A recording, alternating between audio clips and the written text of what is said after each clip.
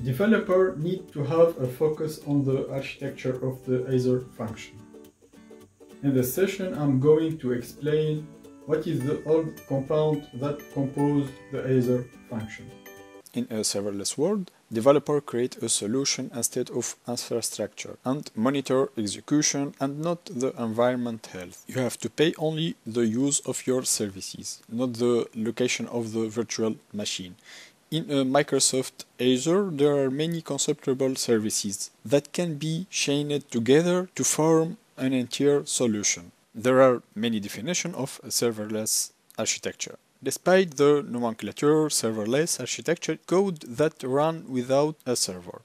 In fact, servers are still very required, just don't have to think about them. You might think it's the next iteration of the platform as a services, a PaaS.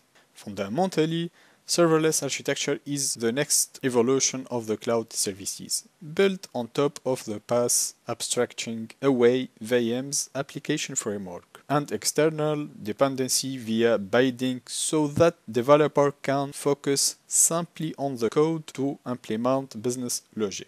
Azure Function built on top of Azure App Services and the Webhook SDK adding a bit of extra magic to host around the Azure Function code and also to provide some nice such as a runtime binding.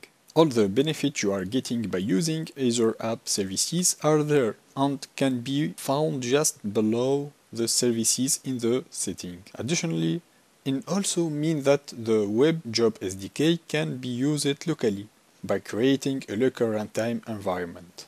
While not an architecture benefits, Azure Function is a platform that supports a variety of languages, including Node.js, C#, PHP, Python, and even Microsoft PowerShell. Runtime and dependency are handled by the platform. This is advantageous for use working in mixed environment. Some advantages of a serverless architecture that reduce the time to the market because the underlying infrastructure is managed by the platform. And also the lower cost of the ownership because there is an infrastructure of OS to maintain. Developer can focus on providing value to the business.